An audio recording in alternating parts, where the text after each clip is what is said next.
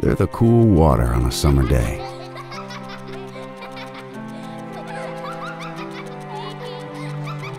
The laughter and the surprises of life. A seed, when planted, will rise up and blossom, exploding into a million colors of love.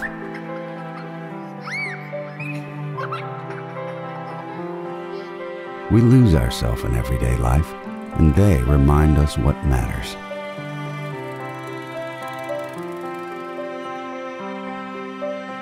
Pure joy, pure relief. That's how.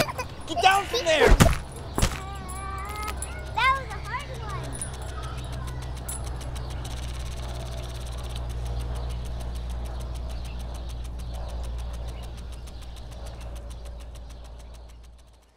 Hey, good morning, New Anthem Church. How we doing this morning? Amen. Come on, can we give Jesus some praise today? We're so glad that you're here. We know we have some new guests in the room this morning, and we just want to say this, wherever you are from, whatever walk of life you may be from, we want to say you are welcome here. You're not just amongst friends here at New Anthem, you're amongst family. We're so glad you're in the house today. We want to welcome not just our first-time guests that may be in the room, but also everyone tuned in right now, watching by way of Facebook and YouTube. Come on, can we welcome our online audience? Hey, right now, if you're tuned in, let us know where you're watching from, and go ahead and put new right in the comments section, either below or to the right of your screen. It's a great way to connect to our church. And whether you are in the room or tuned in, we'd love you to fill out a Connect card, digitally or physically, and it's a great way. Again, we're not supposed to go through life alone. We're not created to do life alone. We were created to do better with other people, and so we would love you to just connect to the heart of our church. And if you are new, we'd love to just reach out to you, give you a simple phone call, find out what your prayer needs are and how we can best serve you as a church. That would be amazing. Man, there's so many awesome things to be excited about and encouraged about in the life of our church. We actually had 35, I think around 40 new families last week for Relaunch Sunday, and 11 salvations, first-time decisions for Jesus. It's amazing. We're excited about that, and again, there's so much to celebrate. We moved on in our week into a little thing called Night of Worship. Was anyone there for Night of Worship? Wasn't that awesome? The people of God coming together, the people of Jesus coming together to just celebrate him. We had over 6 churches. I think we had closer to 7 or 8 churches there. All I know is I kept meeting people, and I'd ask them what church they were from if I didn't know who they were, and they would tell me, like, I talked to one guy, he said this really long church name. It was like Church Bartholomew St. Luke's Generation for All Saints, and I'm like, what is, I don't even think that's in Michigan, let alone Mount Clemens, but welcome, and we're really glad you're here. And here's the truth today. We're going to continue to do events like this. This wasn't just kind of some one-off gimmick event. We bring the churches together. We truly believe that revival is going to happen in this city, not by New Anthem Church getting big, but by all the churches of God, setting aside denominational differences and realizing that there's a lot more that should unite us called Jesus than what divides us. Amen? And so, man, keep a lookout. We're going to keep doing stuff. We're going to keep partnering with other churches for better, for worse, and we believe we're going to see revival, and God's going to honor that as well. And then the last thing that I wanted to say before we jump into the Word of God today is, man, make plans to be there for midweek. Here's all you need to know when you're like, man, what is midweek about? It's about 2 things, worship and the Word. Worship and the Word. We're going to go to a deep place of worship. We're going to strip things down. It's not going to be like worship here. Again, it's going to be at the upper room, just down from our new offices downtown. And we're going to just do some acoustic worship, and then we're going to dive into the Word of God deeply. But it's not really going to be in a preaching format as much as it's going to be in more of a classroom format. You will learn new things about your faith and about the God of the universe if you come. That is what I can promise you. And so I want to make plans to be there. It's just 8 weeks. It's not this huge, you got to rearrange your life and just plan on being there every single Thursday. We're just going to run it for 8 weeks, and we believe it's going to encourage your faith. I'm really excited because we're jumping into a brand new 3-week series called Reaction. You saw that video. I absolutely love that video because it kind of fools you. You think it's going to be like oh man, is New Anthem going to start like adopting puppies? Like it just sounded really, the piano was like very Sarah McLachlan-esque. But then there was a shift in the midst of all of it, and he got like hit. The dad got hit by the kid, and it was awesome. But anyway, so we are we are starting a brand new series. It's called Reaction, and it's on the book of James. James was a very interesting character. If you didn't know, he was the half brother of Jesus. Now you have to ask yourself, what would that be like? Now, interestingly enough, for James, through the majority of his life, up until Jesus was actually already crucified, he didn't actually believe he was the Son of God. You have to wonder what that would be like, to have a brother that came to you and just said, hey, guess what, James? I'm God. And James he didn't believe. Until Jesus died, and we see this transformation happen in James' heart, and ultimately he starts testifying and professing this faith and teaching. He was actually one of the first leaders in this new established Christian church, and he's starting to profess and to shape and to lead and to guide, and ultimately in the beginning of James chapter 1, where we're going to be entering into today, James is giving us some information and kind of keying us in on some things of how ultimately we should handle ourselves when we find ourselves in trial. He's talking to a reader who doesn't have their life completely figured out, who's maybe in the middle of something, who's in the middle of a tension, who's in the middle of a storm, and ultimately James is wanting to make it abundantly clear about how God feels about people that would find themselves in a trial or in a storm. And so this is an amazing book, and I think this is a really important week for us as we're diving into James 1, because I believe there are people here under the sound of my voice that are maybe in the middle of something themselves. Maybe it is a doctor's report that you received. Maybe it's an unexpected bill that came in the mail. Maybe it's news that you've ultimately received that has kind of flipped your whole world upside down. Or maybe it's just a trial that might even be simple in some respect because you've been dealing with it for so long and so consistently. And I believe for every single one of us that Jesus wants to speak to that thing today. Jesus wants you to live a life not marked by trial and marked by stronghold and marked by anxiety and marked by the storm that you may be in, but marked by liberty and marked by freedom, and ultimately to have you live a life that's marked by the triumph and victory that you can find in Jesus. Amen? And so let's dive into James 1. If you have your Bibles, you can go ahead and turn there with me now. Or if you are tuned in, you can just go to the Bible Gateway or go to the BibleGateway.com or the Bible app and just type in James. We're going to start right in verse 1 of chapter 1, and it reads this. James, a servant of God and of the Lord Jesus Christ, to the 12 tribes scattered among the nations, greetings. Consider it pure joy, my brothers and sisters, whenever you face trials of many kinds. So see it once again, James makes it real easy. What's the key to experiencing life in Christ and being able to triumph in our trials? Well, whatever trial, whatever storm you're in, just be happy. Let's keep going. Verse 3. Because you know that the testing of your faith produces perseverance. Let perseverance finish its work so that you may be mature and complete, not lacking anything. And if any of you lacks wisdom, you should ask God, who gives generously to all without finding fault, and it will be given to you. But when you ask, you must believe and not doubt, because the one who doubts is like a wave of the sea blown and tossed by the wind. That person should not expect to receive anything from the Lord. Such a person is double-minded and unstable in all they do. Now let's skip down to verse 12. It says this, blessed is the one who perseveres under trial, because having stood the test, that person will receive the crown of life that the Lord has promised to those who love him.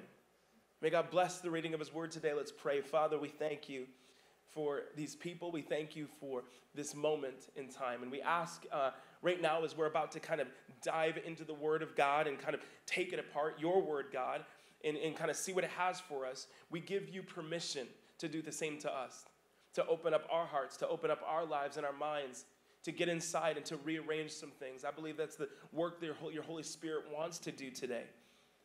We just surrender. We're going to allow you to do that. Let the word of God speak through me. In Jesus' name, everybody said, amen. I want to give you 4 principles today that will hopefully allow us to learn how to triumph over trial. Maybe you're like, man, I would love some keys to how to triumph in any kind of trial, in any kind of storm. Let's jump into verse 4. It says this: let perseverance finish its work so that you may be mature and complete, not lacking in anything. Now, many of us, when we go through a trial or we go through a storm, man, that's all we see. We don't really see anything around us. In fact, a pastoral mentor of mine, he says it this way: a lot of times when he's in a trial, he gets trial tunnel vision. Right? Maybe you can relate to that. Like, that's all you see. You don't even see anything else. Maybe that one trial or storm, that thing that you're facing, that splinter in your life or your relationship with Jesus, you keep coming back to it. Or maybe it's that one thing, maybe it's the one thing in your marriage where you're like, if we could just beat this one thing, if we could just get past this one thing, we would have such a beautiful relationship. If I could just establish this one thing, if I could get over or past this storm or this trial in my relationship with God, man, where would I be in my faith? Man, whatever it is for you today, many of us have that one, that those couple of things that just seem to be that thing that's in the way from us getting to where we feel God has called us to be, spiritually, relationally, emotionally. Yeah, I began to think of this, and maybe you've been to a concert. I know many of us have, and I remember when we used to go to concerts back then? Movies, all those great things. Hopefully we can get back to that soon. Anyways, my wife and I, we would go to concerts all the time. I was taking her to a Need to Breathe concert. It's one of our favorite Christian bands. And we were up at the Royal Oak Music Theater, and we were there with a couple of friends, and my wife and I were like concert ninjas, and we always find a way, we get there early, we're always going to find a way to get to the front, like get up front, and just have like this awesome seat, you know, like where we can like reach out and touch the lead singer's leg. We would never do that. I probably would, but Cece wouldn't want me to. Anyways, so like we always find a way to get right up to the front, and that's what we did. And so it's Need to Breathe. There's thousands of people in this beautiful theater, and we got like up right to the front, in the center, in the middle. It's awesome. But how many know that who's ever been to a concert that there's also these other people lurking, and they came to the concert late, and they came late on purpose because they decided, they knew this back when they booked the tickets, that when they got to the concert, they were going to show up late after everyone already found their spots, and then they were going to shove their way up to the front of the stage. And that's what these two gentlemen did. There was a gentleman, he's pretty tall, he was like 6 foot, and his friend was like 6'11", and he stands right in front of us. And so now this concert that we were super excited to see for months, I am watching now Need to Breathe with special guest, the 7-foot Amazonian, right in front of me. But the truth today is, for many of us, that's what our trials are like. Like, things would be absolutely great if there just wasn't this one thing. I was going along great. I came to this new position, this new place in my life, in my career, in my marriage, in my relationship, and then here comes this storm. And if it wasn't just for this one thing, I would be at such a better place in space. I wonder if you can relate to that today. I believe that Jesus wants to speak to that. But notice what James says. On the other side of the trial and difficulty is maturity and completeness. On the other side of hardship is wisdom. On the other side of this great difficulty is a greater strength and completeness, because God is ultimately wanting to shape us into the people he's called us to be. Please don't think for a second that this is something that, oh, man, it's easy for you to say, Pastor John, you don't deal with this kind of thing. I absolutely deal with this kind of thing. And there's been some weight in this last week. I kid you not, Tuesday morning, I'm standing in front of my staff, and I'm like, hey, guys, let's not let our guards down. We've just seen God do some amazing things. We've seen a lot of salvations. We've seen our church grow, and we're about to do Night of Worship, and I believe that's going to be huge, which means Satan is really, really angry, and I believe that he's about to wage war. And I say this not to scare us, but to prepare us. And sure enough, only a few days later, there's been some weight and some things, some dynamics that have come to me as a pastor, to the staff, and there's just some things that we're having to walk through. And I say this not to discourage any of us, but to encourage us. Because when we are where Jesus wants us to be, when we're moving in the direction of Jesus, Satan's going to do everything he can do to stop us along the way. And so ultimately, what am I saying here? when it comes to our trials, number one, here's point number one. If you're taking notes, you can write this down. Point number one is this. We need to begin with the end in mind. We need to begin with the end in mind. This is so huge. This is so critical. We need to begin with the end in mind. This runs in contrast to the tunnel vision that most of us approach our trials and our storms that we enter into with. Because this would say that it would create this moment of awareness and this moment of emotional, maybe spiritual lucidity where we take a second and say, okay, I'm shaken. The storm's coming. I'm feeling it now. I'm in the middle of it. This thing came out of nowhere. It rocked me. But beginning with the end in mind is the awareness to say, no, I've been knocked down, but I haven't been knocked out. And God has more for me, and God's going to move in this because I'm more than a conqueror in Jesus. And the plans that God has for me is to prosper me, not to harm me, to give me a hope and a future. And there may be weeping for a moment in the evening, but joy is coming in the morning. So to begin with the end in mind is to just take a moment to remember that God is good, and God is going to bring me through all the way until the end. That's what the end is. The end is Jesus, and the beginning is Jesus, and the middle, well, that's going to be Jesus too. Because he's enough for me, even in the unknown, even in the discomfort. Jesus is enough, and he's going to see me to the end. We need to begin with the end in mind. Many of us, we get so focused on the pain of the present instead of focusing on the freedom of the future. This is really hard for many of us to do, but this was what the great heroes of our faith did all throughout the Word of God. In fact, there's a whole chapter dedicated to it in Hebrews. If you read through it, it's called the Hall of Faith chapter, where these great men and women of God were faithful, ultimately clinging to the promise of God, beginning with the end in mind. So we move on to verse 12. It says this: "Blessed is the one who perseveres under trial, because having stood the test, that person will receive the crown of life." Man, I love that. I don't know what the crown of life is, but it sounds awesome.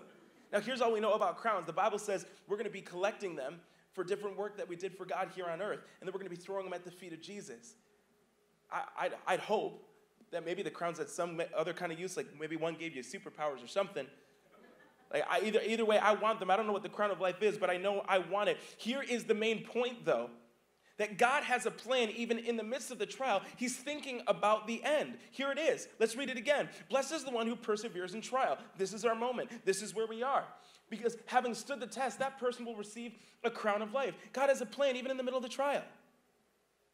God's thinking about the end. God's thinking about the blessing at the end, even in the midst of the trial that we may be experiencing right here. God has a future for you. God, and it's ultimately to mature you, to complete you, and even at the end of your days, to give you a crown. Let's move on to point number 2. Our principle number 2 is found in verse 5. It says this: "If any of you lacks wisdom, you should ask God, who gives generously without finding fault, and it will be given to you." Friends, if we're going to step into what God would have for us, if we're going to learn how to triumph in our trial, we need to learn how to ask for wisdom. We need to learn how to cry out to God and ask for wisdom. Ultimately, every trial we're in should be a catalyst for calling out to God. But many of us, we try to fix it on our own first, right? Some of us, like, it's the last thing that we think to do is talk to God. Did I ever tell y'all about the time I thought Cece was dead? Buckle up. It's going to be a bumpy ride. So it's 3 months after our wedding day, and I'm like, hey, let's get away. I know we already had our honeymoon, but let's get away. Let's go up to the UP and get a little cabin with some of our married couple friends, and we'll just have a good weekend. She's like, okay. So we show up to the cabin. We're waiting for our pastor friends to arrive, and Cece's like, I'm just going to take a quick nap, and I was like, okay, cool. I'm just like I am now, so I don't sleep at all, and so I'm like, I'm going to just like watch TV or something. And so she's like, I mean, they were almost there. She was going to take a nap for like 5 or 6 minutes. Now, I knew homegirl could sleep. I didn't know how deep she could sleep. And so she's sleeping 5, 6 minutes, something like that, and there's a knock at the door. Our friends arrive. I'm like, oh, I got to wake Cece up. So I go over. I'm like, hey, babe, they're here. And I kind of start like shaking her like this. And she's like, hey, they showed up. They're here. I'm like, oh, okay. And she's not waking up. She's not waking up. I'm starting to shake her more and more and more and more and more. And then I had this thought. I'm like, oh, she wants to play. Okay. So I just figure like she's awake, but she's just not really responding to me. Again, we've only been married like 3 months. So I just start like bouncing her. It's like this springy futon. She's like coming 6, 8 inches off the futon. And I'm just like, poof, poof, poof, wake up. And then finally, on the last bounce, I had this thought that's, my wife's either dead or in a coma. And I just stop bouncing her, and I take a step back, and I'm like, ah! And I just froze for what felt like 20 minutes, was probably only 30 seconds. But anyways, I just froze, and I'm just staring at her, and all these thoughts are going through my head, and I just went, and then all of a sudden she's like, what? And she just like sits up and like snaps back to life.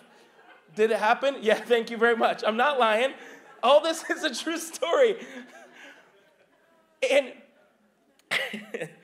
do you know, at no point from the time that I thought my wife was only, playing with me to the point that I thought she was dead or in a coma, at no point did I cry out to the God of the universe. No, this is a true confession from your pastor. At no point did it cross my mind. Now, I understand that it was 7 years ago or whatever, but still, I struggle with the same thing today. Like at what point will my faith be such where prayer is just like the reflex? Like, that's what I want it to be. I just want it to be a reflex, and there's still way too many times in my own life, in my own walk with Jesus, where I'm like, why did I wait to pray? Like God who holds the sun and the moon and the stars in his hand. Like, I'm going to go to him last. And under my own human, finite brain, I'm going to try to solve any kind of problem here on earth and go to him second.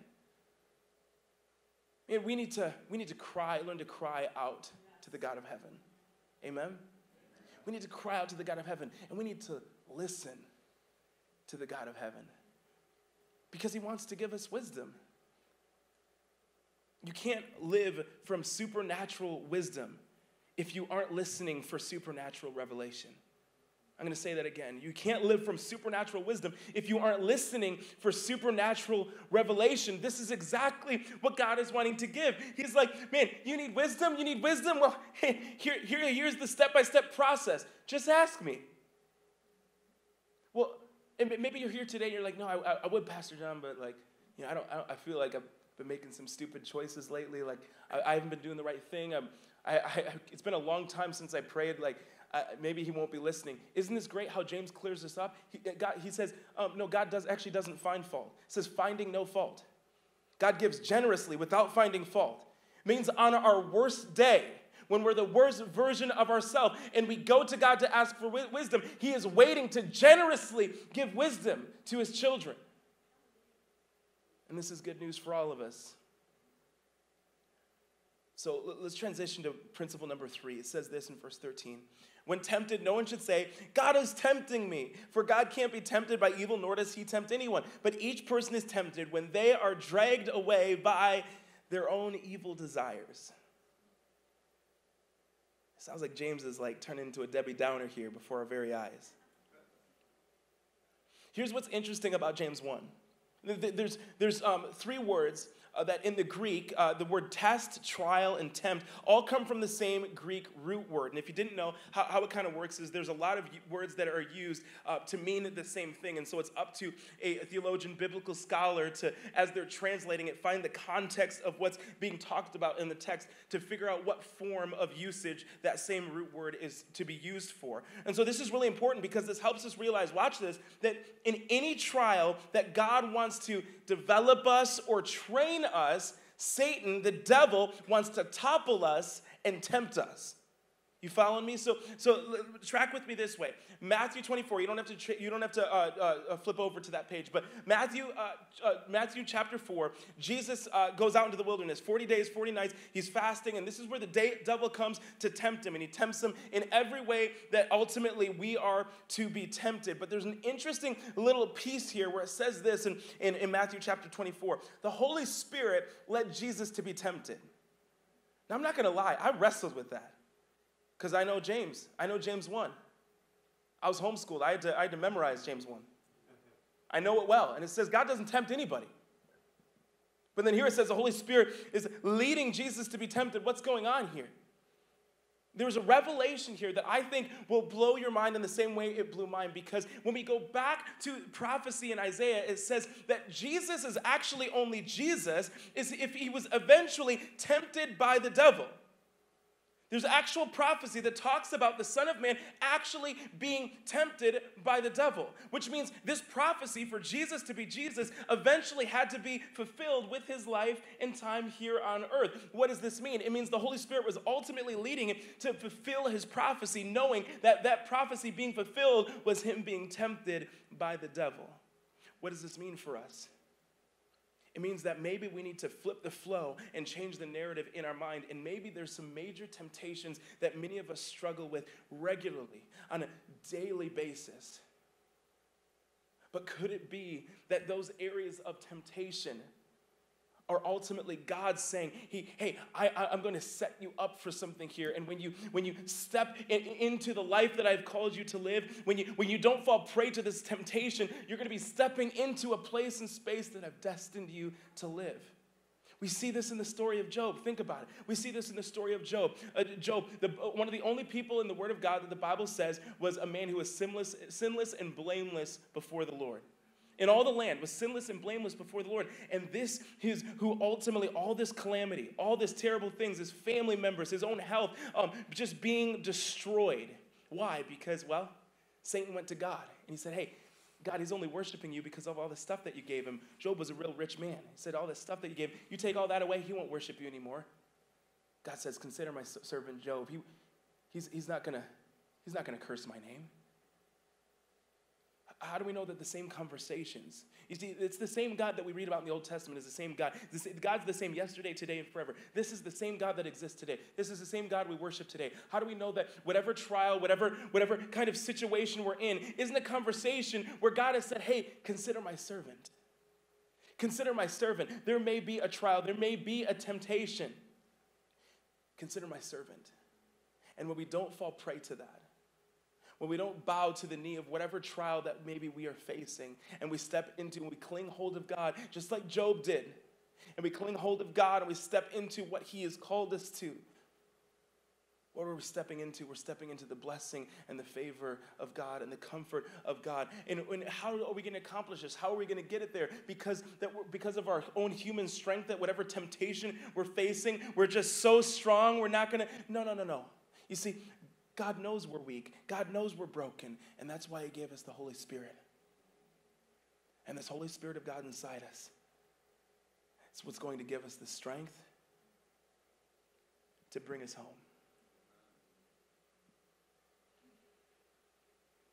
To do all of this brings us to principle number 3. We need to own our own weakness.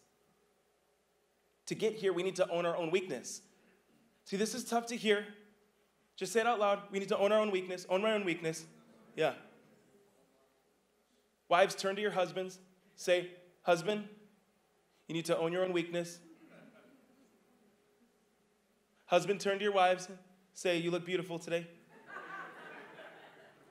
Here's the deal. If we don't own our own weakness, you won't do what is necessary to address your own weakness. You'll spend all your time pointing fingers and blaming everyone for everything in your life. Well, this is why I'm the way I am, because of this, or because of this, or because of this. If we own our own weakness and own the fact that we're broken, now God can do something with that. Now we can allow the Holy Spirit of God to start changing things and rearranging things, just like we talked about in the beginning of service. And maybe for you, exactly what you need is something that can't just happen in a prayer. Maybe you need to go to counseling. Maybe it's marriage counseling. Maybe you need an accountability partner. Do you know I have like 7, 8 accountability partners? And I go to counseling. Why? Because I'm messed up and broken.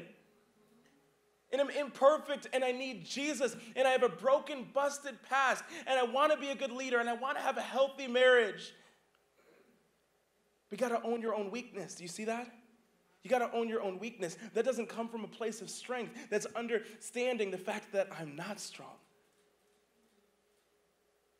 But that God in me can make a difference. But I got to own my own weakness to step into what God has for you.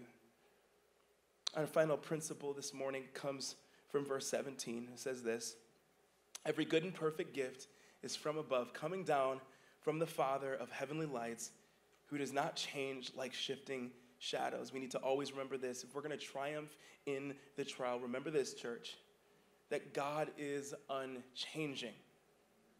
That God is unchanging and unwavering. He's not like your earthly relationships. See, many of us project and manifest our issues in our earthly relationships on the God of the universe. And so the breakdowns of trust that we've had in relationships, those that were closest to us, those people that were supposed to love us, that there was a breakdown in trust, that has now become a tension and an issue. We project that on the God of heaven and say, well, I don't know if I can trust God though. I don't know if I can trust God. I don't know if he's going to come through for me. Well, I know his love is true. I know his love never fails, but I'm just having a hard time because everything that I've experienced, everything I've experienced with the tangible, not the supernatural. This is God we're talking about. We have to remember he is unchanging. He's the same yesterday, today, and forever. And it's easy to remember that when things are good, right? It's easy when there's blessing and there's more than enough in the bank account and there's a roof over our heads and all the bills are paid and there's just really nothing crazy, and God has us in a kind of a mountaintop season where there's just kind of a good rhythm to our life. It's a lot harder when the trial comes and the storm comes. You need to understand that eventually it's just going to be your turn again. You know what I mean by that? Like eventually it's just going to be your turn. Eventually we're just going to get the doctor's notice. Eventually there's going to be a death or an ailment, or there's going to be some bill. There's just going to be something. Because God doesn't promise us this abounding comfort in life. In fact, he promises us through James that there's going to be trial and there's going to be storm. But the beauty of that promise is that we are also promised that for those of us that are in Christ, that he is going to be right there with us in the middle of it. It's interesting because when we talk about Jesus, it's many times he can feel so far away that he doesn't understand our trial, doesn't understand our problem. When we're talking about Jesus, we're talking about a person, a God who put on skin and bone and walked amongst us and ultimately experienced the most intense trial that any person ever could or ever should. You see, because on the cross, he wasn't just experiencing physical pain. He wasn't just experiencing emotional pain. He was experiencing spiritual pain. Because he was bearing the weight of all of our sins, of your sins, of my sins, for all time, for all existence. And he was bearing the weight of all of that.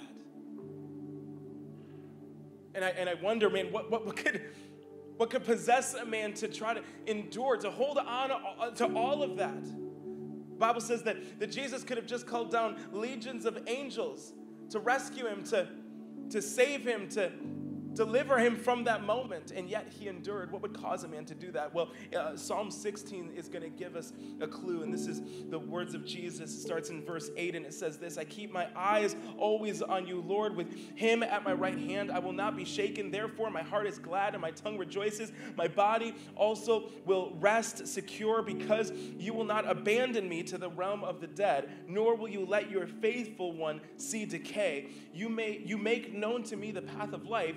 You will fill me with joy in your presence, with eternal pleasures at your right hand. Here Jesus is. He's on a cross. He's falsely accused, and he's bearing the weight of all of our sin. How is he able to get to it and able to get through it? Because he was remembering the faithfulness of God, even in the darkest moment.